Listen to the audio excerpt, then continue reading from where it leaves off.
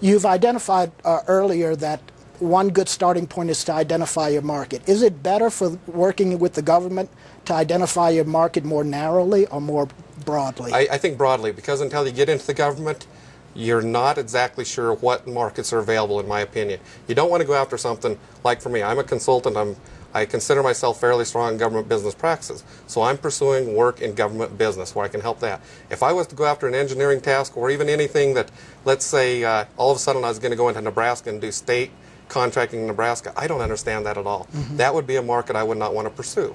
But so you'd want to make sure it's a market where you feel you have the expertise, and when you're going to put the money into preparing a proposal, the people on the other end are going to read it and realize you have the expertise. The bottom line is know the industry and know the business before you make that first step. Yes, and there's so many different websites that'll help you with understanding where the requests for proposals are available, or different sites that will help you know what kind of the markets are out there to kind of lead you along those lines. Okay.